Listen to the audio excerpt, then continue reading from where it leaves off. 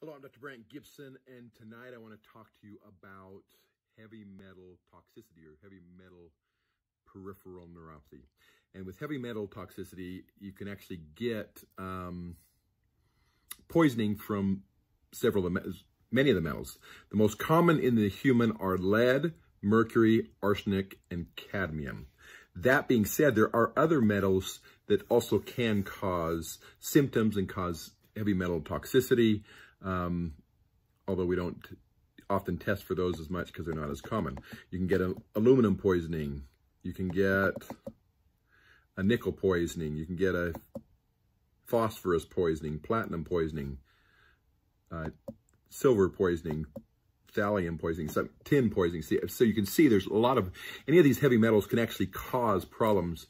The big issue is which of these cause peripheral neuropathy. And like I said, the most common being lead, mercury, arsenic, and cadmium.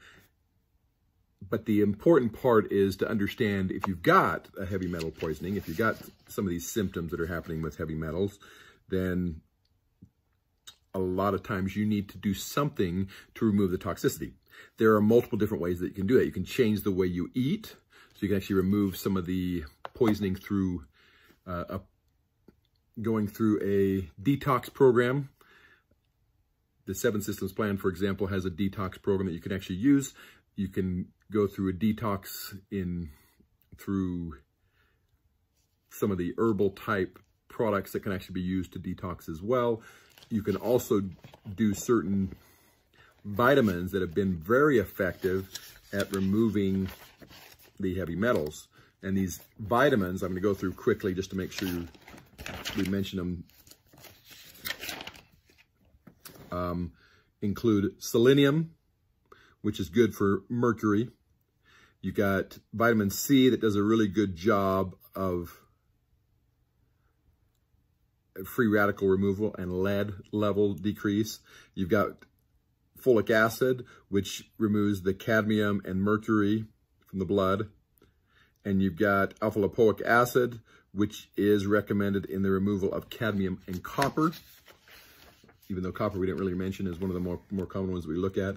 And glutathione, which does a good job of lead, cadmium, and copper. And then garlic, which is a good chelator, and it does a pretty good job of lowering lead levels as well. So the idea, there are vitamins you can use to detox. There are eating programs that you can do to detox.